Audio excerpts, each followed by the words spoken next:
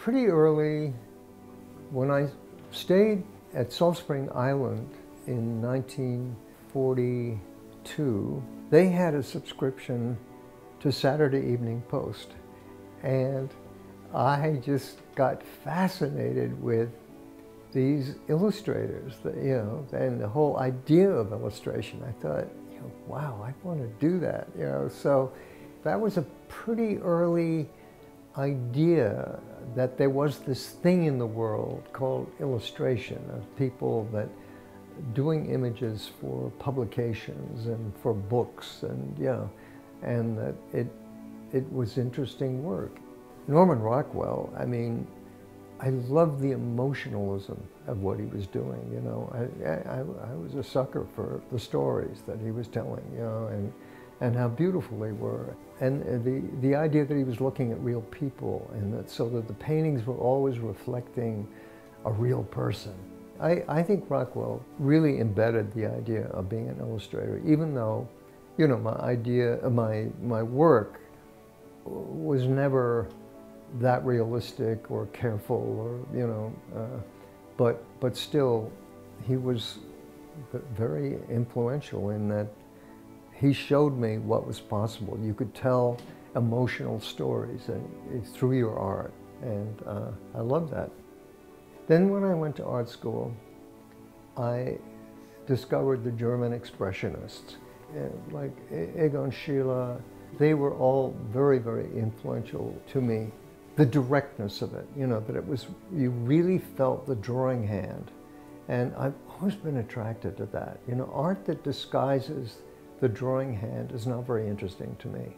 I mean, some of it is beautiful, I have to say, but my own impulse is always for art that doesn't disguise how the artist got there. You can see the hand moving, you can see the gesture being made. I've always been recognized as a kind of literary illustrator, because I am. I'm a reader. I think about things in literary terms. Even at the height of the psychedelic kind of movement, when there was a lot of pressure on me to be bolder and more colorful, I still got work. So I kind of stuck to my guns, and I used watercolor, and I think that's one thing that helps an illustrator in their career, is that you feel a consistent voice, even if it's not the most fashionable voice on the planet. I've always been a little off-center in the field of illustration. Ironic, I say I don't do advertising, but of course my posters are a form of advertising, but I think their usefulness to the theater, to Lincoln Center Theater, is that they don't look like advertising. My grandparents were Protestant missionaries that went out to China in the 1860s. So my father was actually born on home leave. You worked for a certain stretch of time, and then you got a year back home, back in England. So he was born in one of their home leaves, but he was basically raised in Chifu and spoke several dialects of Chinese, loved the Chinese and loved the culture and loved, So he wanted to be a musician, and he went to Canada, to the University of British Columbia, to study music. But while he was there, he met my mother, who was a divorcee with 2 children. Anyway, he ended up working for the James McMullan company, and of course to support us. And so by the time I was born, it was a fairly good life, and the company was doing very well. Gifu at that point was going through a pretty good economic period where everyone was doing pretty well.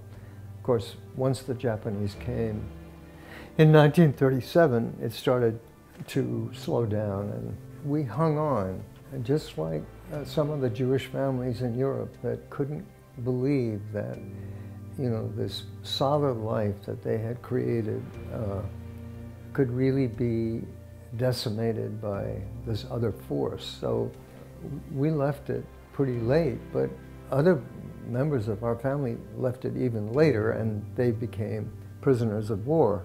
But we got out on the second to last, what they call repatriation boat out of China.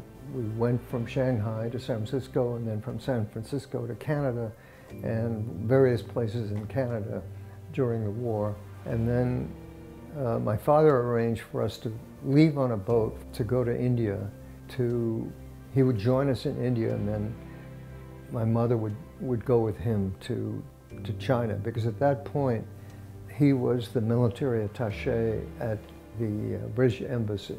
Then, you know, I went to the boarding school in Darjeeling, which was its own adventure, and then my father got killed at the end of the war. Obviously that was really hard on my mother, because she'd had all of these anxious months where he was out of contact, working behind the lines with the Chinese troops, and you know, not knowing if he was dead or alive. And then we lived for a year in Shanghai. Then we got on a ship and returned to Canada. That's basically the events and the places that the book covers.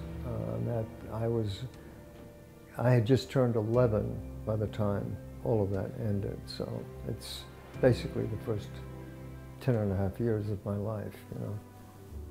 And there's stories that sort of rocketed around my head throughout my life. You know, I realized that they were the touchstones of a lot of my anxieties, you know, and what made my personality the way it is, which is basically the personality of somebody that stands to the side and watches rather than someone that plunges in, as it were.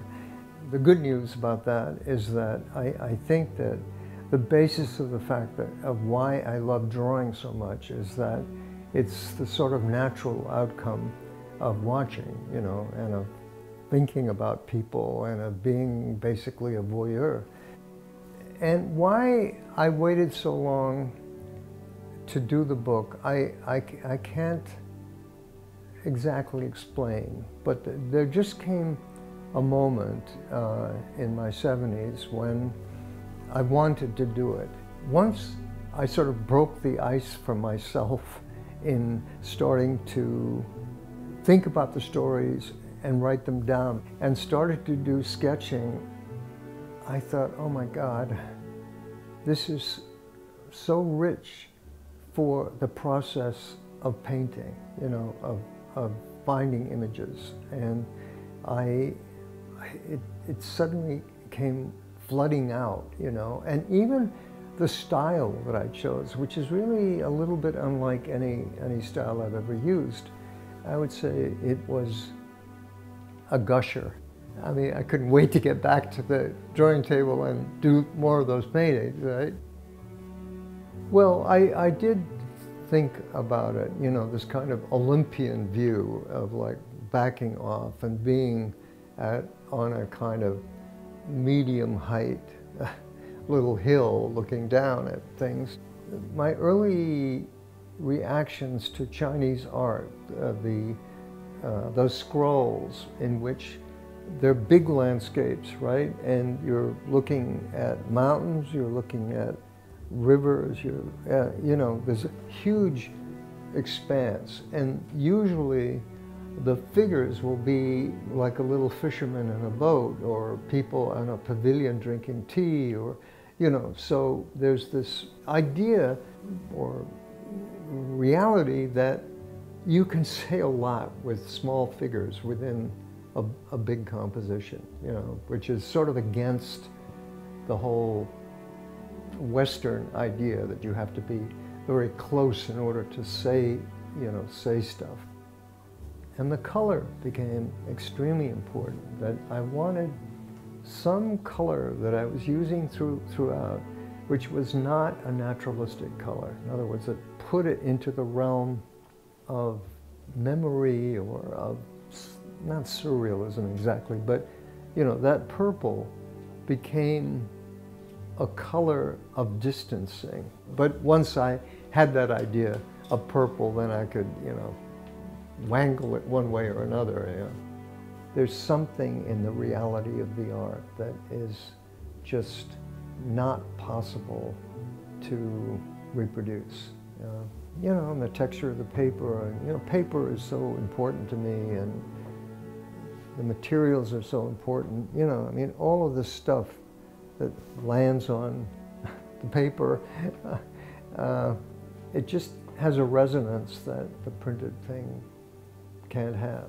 I think, too, that the riskiness of my approach in painting is more palpable in the originals than in reproduction. People can see that I don't, you know, my procedure is not to do careful pencil drawings and trace things down. It's all like immediate in the moment, you know. I mean, there are lots of paintings that, for Leaving China, that I destroyed because they didn't work out, but nevertheless, that's what it is.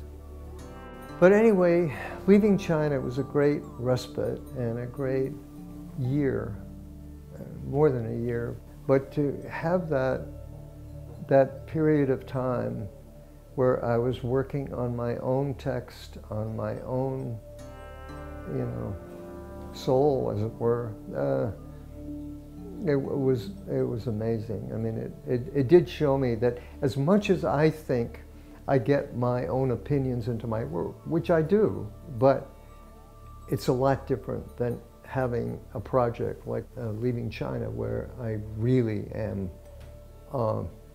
saying what I mean and saying it in the way that I choose to say it.